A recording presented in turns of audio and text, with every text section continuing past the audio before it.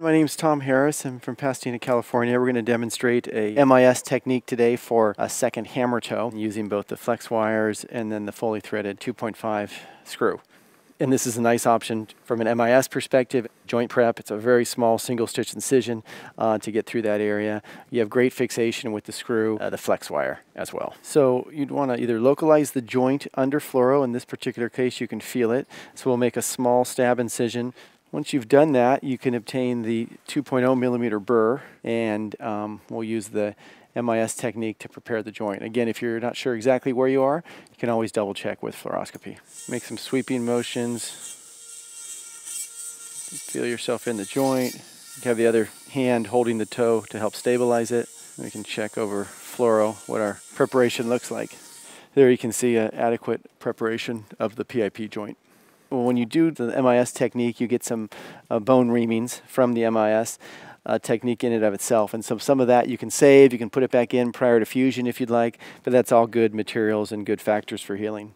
Here we have the 0.86 DynaNite FlexWire. And the FlexWire is nice. You can see there's a partition here with a little laser line, and then the 2/3 of it is super elastic. So you can really bend it and it returns back to its native shape and alignment.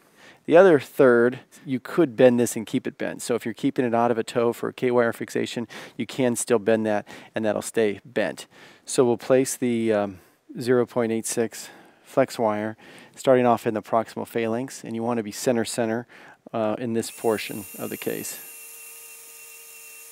And check for our alignment. The FlexWire is in a good position in the proximal phalanx. Next, we will drill over this wire in preparation for the micro compression FT screw.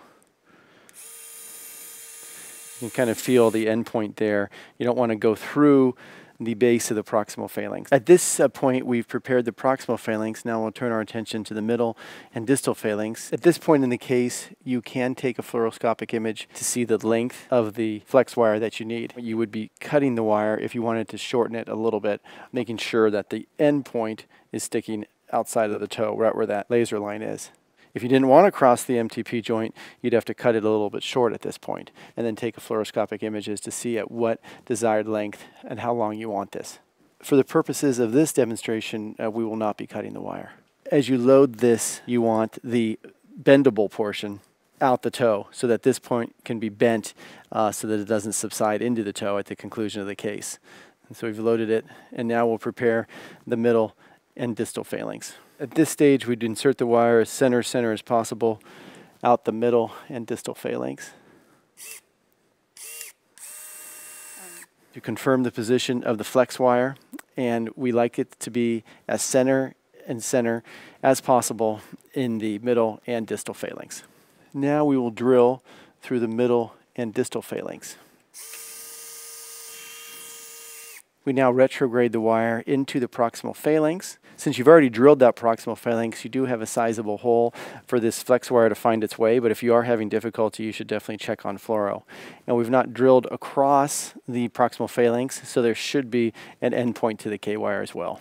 For this particular case, you can use a tonsil or a clamp and measure the appropriate length of the screw to go through both the middle and the proximal phalanx. If there is a distal interphalangeal joint deformity, such as a mallet toe, you can use this screw to cross both joints, the PIP and the DIP joint.